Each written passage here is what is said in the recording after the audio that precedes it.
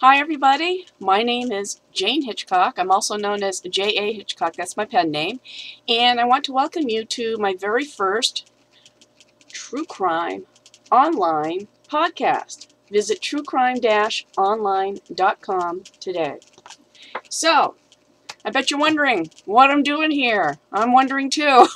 But I had been given an opportunity to host my own radio show online, and I was very, very excited about it until I found out that I was going to have to pay $300 a week out of my own pocket, and I kind of cringed at that, thinking I can barely pay my bills just like most of you, right? So I kind of posted about it on Facebook to my friends, and they encouraged me to do my own podcast. And instead of just doing a voice podcast, I decided to do a video podcast because, you see the face and it gives you a little bit more of a connection to me, I hope. Anyway, so what I wanted to do was talk to you today about how I actually got involved in cybercrime. And it goes all the way back to 1996. It was in September, and I had just moved back from Okinawa, Japan, where my late husband was in the Marines, and he got transferred to Maryland, near the DC area. And I had published 6 books over in Japan, and they do publishing a little bit differently over there. So when we moved back to the States, I was thinking, well, I'd love to find a publisher or an agent here in the United States. And back then you didn't have Yahoo, you didn't have Facebook, Twitter, none of the sites like what you see today. The internet was basically in its infancy for the public, the general public. So I joined a news group because news groups, or Usenet as it was known, was big back then. Thousands of news groups, you name it, they had something for it. There was one for llamas, beer drinkers, there was one for Barney, and it was called alt.barney.die, which I thought was pretty funny. And there was a writing one, and I posted in there and introduced myself and got to know some of the other writers in the group. And one day there was a message posted in the news group, and pardon me while I read it off my screen here, and it was from this guy named James Leonard, and he wrote, "We have opened a third agency, the Woodside Literary Agency, New York. Must have a complete manuscript, printed clearly, advances by publishers up to $10,000 and higher. Call the main New York office for details," and it listed their phone number. So I'm thinking, well, what the heck, I'll call and see how this sounds. So I called. Guy I spoke to, James, sounded very nice, very encouraging. I sent my proposal out, and I was very surprised when I got an answer within a week. And I was so excited. I was like, oh, this is my chance to get published in the United States. Well, there was one problem. The agency was asking for a reading fee. And I'm thinking, agents don't usually charge a fee. They get a commission when they sell your book to a publisher. So I posted on the group saying, has anyone heard anything about this Woodside Literary Agency? It sounds kind of weird to me. And other people were, yeah, we're thinking that might be some kind of scam or something because agents just don't ask for fees like that. So we went back and forth, and I had some writers actually email me privately stating that they had paid the reading fee, and some of them went on, and after you pay the reading fee and you send in your manuscript, then all of a sudden there's a contract fee for a little bit more money. And then after that, if you send in the contract fee and sign the contract, then there's another fee. One of them said it was for taking publishers out to lunch. And basically, this agency was scamming writers out of money, and we all knew it.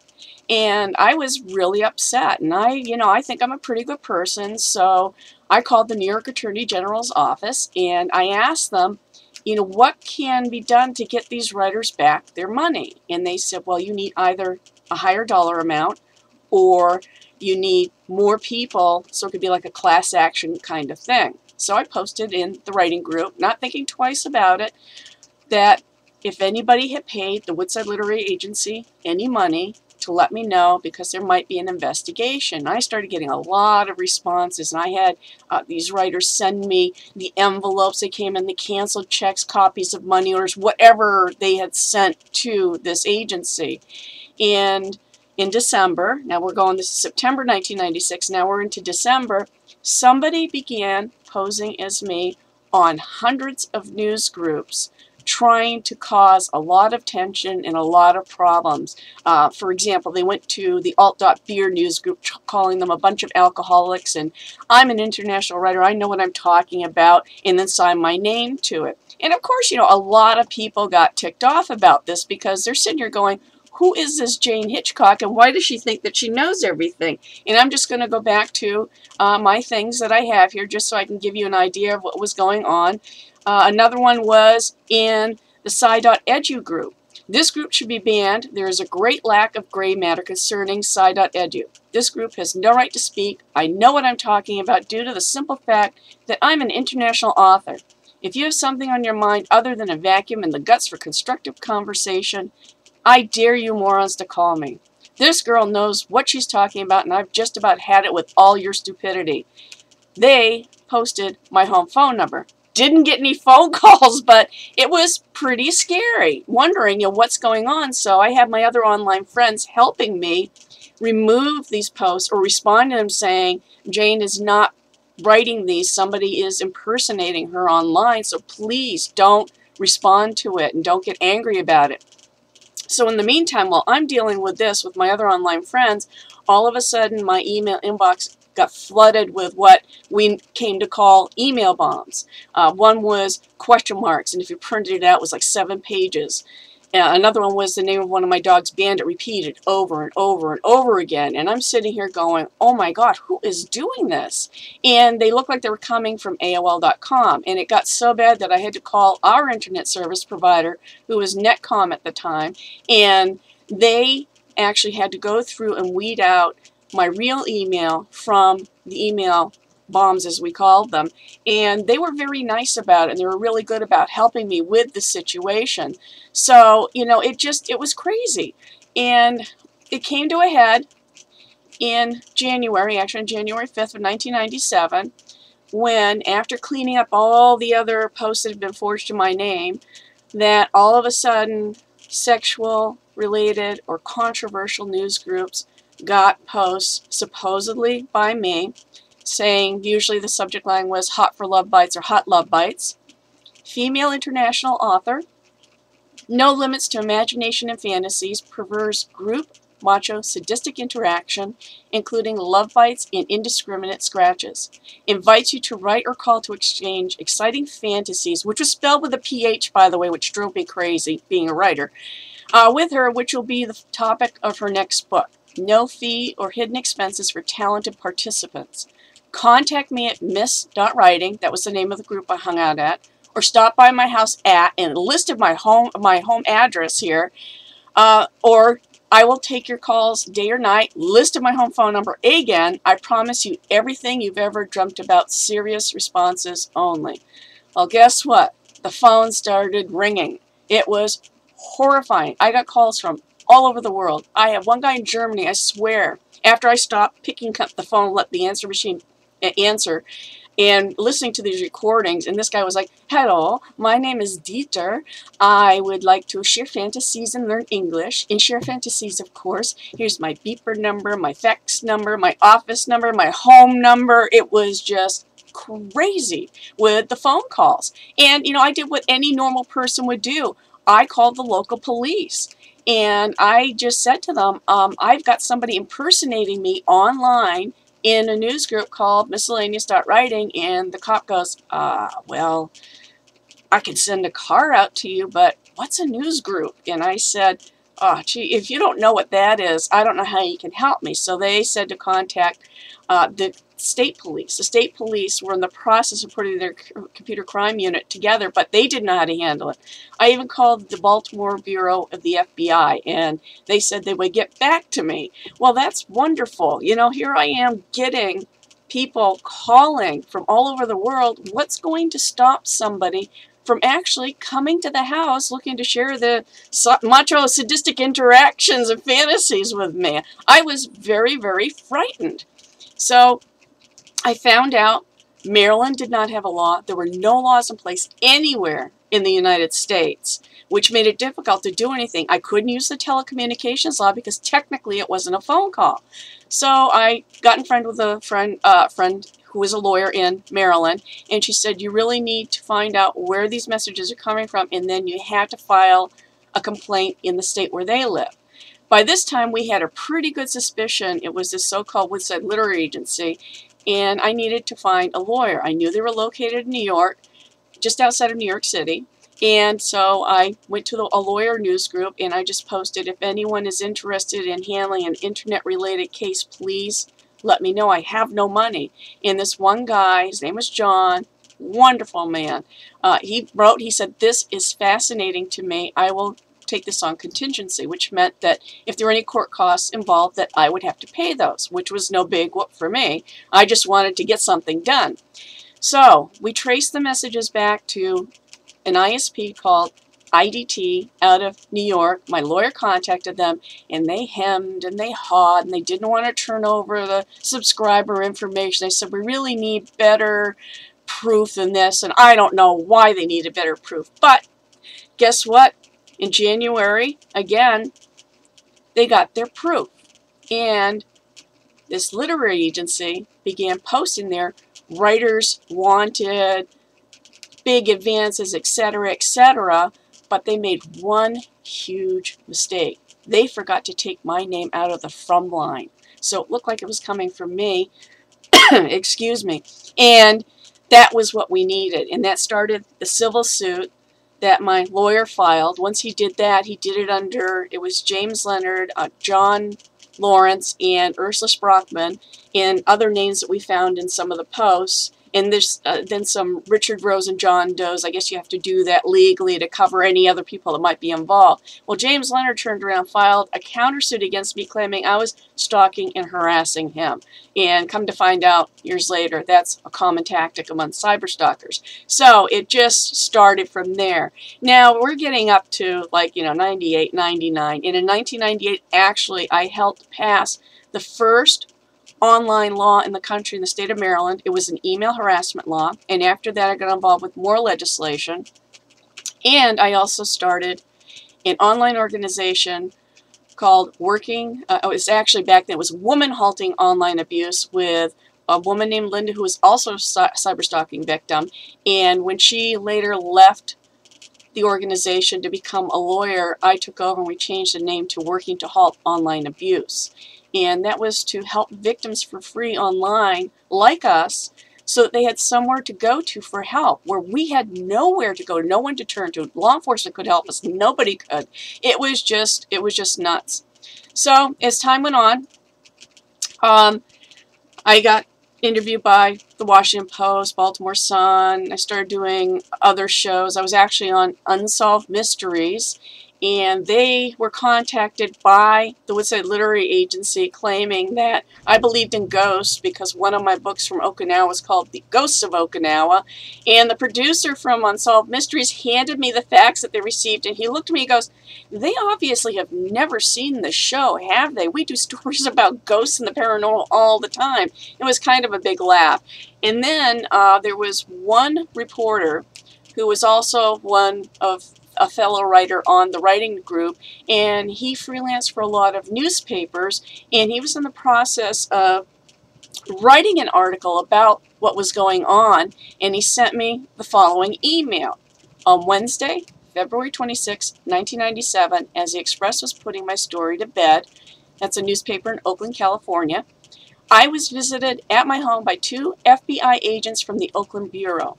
I had called the Woodside Literary Agency's number the previous weekend to ask once again for comments on the story. As I identified myself to the answering machine and told why I was calling, the squeal of feedback suddenly interrupted as a woman, to my ear the same one I had talked to earlier, picked up and shouted, "Fuck you," before hanging up. She was German, so that was Ursula Sprockman. From that one encounter, Ursula Sprockman had, according to one of the agents, put in a complaint to the New York Attorney General's office that I told her, you can run, but you can't hide, and had threatened to hire a hitman to have her killed. The G-men seemed to be satisfied once I explained it to them, gave them a copy of the LA Times story I had written, and even played them the tape of my only phone call to the Woodside Agency. Even the agents seemed to be amused by the sound of me asking a professional, droning news guy question and being interrupted by Fuck you, and a hang up from Sprockman. Jack, and to think that I thought at first, what with the suits and ties in the morning, that they were Jehovah's Witnesses, mingo. So they were threatening reporters, and actually the Baltimore Sun wanted to do a follow-up story, and they spooked that reporter so much that he called me, told me I can't publish a story. They're threatening me. You know, they were threatening to get him fired and to do bad things to him. My lawyer actually got a death threat. He got a phone call in the middle of the night, and I can't say all the words on air, but he picked up the phone. Guy said, "Are you representing Jane Hitchcock?" He goes, "Why, yes, I am." And the man said, "If you don't drop the case, I'm going to come and effing kill you." And my lawyer called me. He said, "Gee, I got the most interesting phone call," and he recounted it to me. And I said, "John, are you going to drop the case?" He goes, "Oh, heck no." He says, "This is just getting more interesting as each day goes by." He was just the best guy. These people just would not let up. I was followed in the parking lot. I worked for the University of Maryland, University College at the time. I was followed in the parking lot by a car, and the campus officer tried to chase after the car and said, yes, they were definitely following me, but he couldn't get a plate. And New York isn't far from Maryland, so it was kind of troubling there. A neighbor came to the door and said that somebody, I guess, had gone to an online directory and found out who was listed in the white pages in our neighborhood, began calling all the neighbors trying to find out our new unlisted phone number. They sent a letter to the University of Maryland, University College, pretending to be me, claiming that I was sick of UMUC and they were all a bunch of idiots and I knew what I was talking about. And of course my boss at the university got a call from the head of the school saying, who's this Jane Hitchcock? And my boss says, don't worry, we're taking care of it. And thank goodness I work for the computer department at the school, because they were instrumental in helping actually identify IDT as the ISP. But they explained that everything was being forged in my name, which is really, really good. So came down to February of 1999, the Nurkic State Attorney General's office won their case because the defendants didn't show up in court, so the writers were getting their money back, or starting to get their money back, which is great, and which was what I wanted in the first place, and that was the whole thing. So, two sets of lawyers resigned from their case. My lawyer was just chuckling away as he went along with all the paperwork and keep going. And it was in September of 1999, the U.S. Postal Inspection Service called me. And they said, we want to do an investigation because a lot of the writers appear to have paid money through the Postal Service, which is a federal crime. So at this time, I was just like, here. Just take it all. I'm sending you everything. I'm so sick of this. These people are driving me crazy. And so they did their investigation. I came home. It was January of 2000, and there was a message on my answer machine. And this is word for word what the postal inspector left. James Leonard and Ursula Sprockman were arrested today, and they're in my custody. They'll be going to federal court in Uniondale, that's in New York, where they will be processed on charges of conspiracy to commit mail fraud and perjury. And so I'm sitting here going, oh my goodness, and I picked myself up off the floor. I called the inspector back. I said, did you really arrest them? He said, yeah, they're right here. Do you want to talk to them? I was like, oh, no, I don't want to do that. He said, you would have loved it. He said, when we went to serve the warrant, they wouldn't answer the door, and they had to use the battering ram, which I thought was pretty funny. He said, I'm going to fax you over some photos of them, basically their driver's license photos. And it was 3 people that I thought were involved. It was James Leonard, John Lawrence, and Ursula Sprockman. But he said he only arrested Ursula Sprockman and John Lawrence, or James Leonard, I'm sorry. And I said, well, what about John Lawrence? And he said, well, guess what? And he said, he wasn't even a real person. He was basically James Leonard, and had shaved off his beard and taken off glasses, and he had his own social security number, his own credit cards, his own everything. And if you want to take a look, you can see right here on the pictures, there's Ursula, there's James, and there's John. You can tell that that is James. So it keeps going on. It gets better and better as we go on here. They were indicted in February 2000 on federal charges of conspiracy to commit mail fraud, perjury, and making false statements to a federal officer. It turns out James had a very long criminal record. They pled guilty in May of 2000. Sentencing was postponed 14 times. All the writers who were scammed began receiving money, and I was just happy to see them get back. November 30th of 2001, Ursula and James were sentenced. Ursula received 3 years probation because by this time, so much time had passed, she had heart problems now. So I was like, oh, whatever. And he ended up getting 8 months in jail, which was the maximum, and 3 years probation for mail fraud. That was the maximum he could get. My lawyer was there in court on my behalf and told the judge what these two people had done to me. And the judge looked at him and said, if I could give you more time, I would. You know, what you did to this poor woman. So, they were also ordered to pay over $2,000 that wasn't covered by the New York Attorney General's case. But, you know, like they say on TV, but wait, there's more! It gets better than that! My civil suit was finally settled. I cannot say what happened. James put off his health time because of Ursula's health problems. In August 2002, he filed an appeal. He lost. He finally served his sentence from September 2002 to 2003. Plus, he had the 3 years probation on top of that. I found out from somebody that Ursula died soon after he got out of jail, and I hate to say it, but I did. A little happy, no, actually it was a big happy dance because of that. Remember, this all started back in September of 1996. The harassment online started in December of 1996. It didn't end until April of 2006 when his probation was up. That's 10 years of my life that they took away from me. It was the worst thing ever. And what happened as a result was that not only did I start training law enforcement in the Maryland State Computer Crimes Unit, was the first one I worked with. I actually helped them crack a case. I started speaking at conferences. From then, we added on a kids and teen division to working to halt online abuse, and I think it was 2005.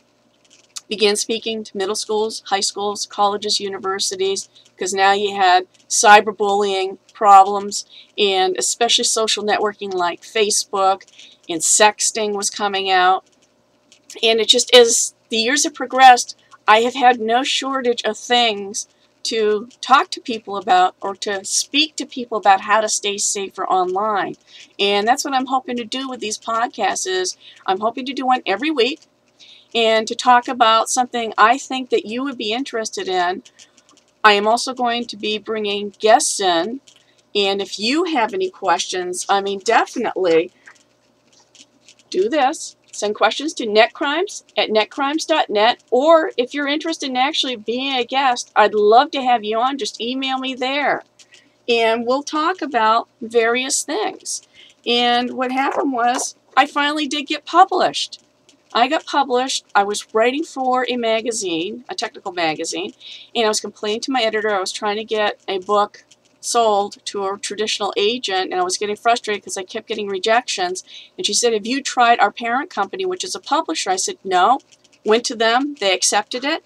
And I did 2 editions of Net Crimes and Misdemeanors. And you can go to netcrimes.net and see what's up about that.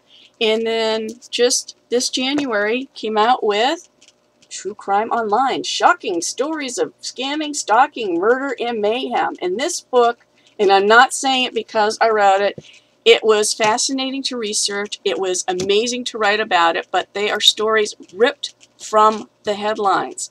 You have the Craigslist killer. You have Phoebe Prince, who were cyberbullied and bullied offline as well out of Massachusetts. Tyler Clemente, a college student, killed himself because his roommate had taped him getting intimate with his gay lover. There are all sorts of things. A first online serial killer, online cannibals, and I mean this guy in Germany placed an ad online looking for someone who was young and fit and wanted to be killed and eaten. I swear, I'm not making this up. It's really, really interesting stuff, and I'm not just saying this because it's my book. And that's truecrime-online.com. And before I sign off here, I am going to, sponsored by this podcast, Seacoast Creations. Visit jahitchcock.com/Seacoast Creations, or find them on Facebook and like their page. And it's jewelry, earrings, and wind chimes, gold-plated and silver-plated, filled with sea glass from the beaches of Maine. And yes, it's my company. But I figured I'd give myself a sponsor, my first sponsor, and that's me. And it would be nice if you took a visit there. And I am going to sign off now. And I don't have any super duper graphics or music in the background or anything like that. It's just you and me. And I hope you enjoyed the podcast, and I'll see you next time.